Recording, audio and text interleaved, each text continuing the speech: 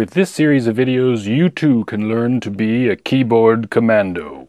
Today's hotkeys are Ctrl-B and Ctrl-I. So what do? Well, they toggle boldface text and italics. That's it.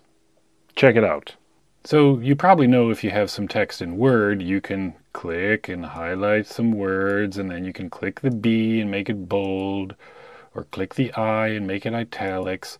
But you can also use the Control key, hold down Control and type B, bold. Tap it again, Ctrl-B, and it unbolds it. The same thing with Ctrl-I. But did you also know that you can use Ctrl-B and Ctrl-I in apps like WhatsApp? You can use it in Telegram. You can use it when posting stuff to Twitter/X.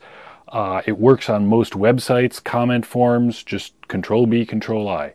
So you can sit there and type and highlight with your keys, and you never have to take your hands off the keyboard.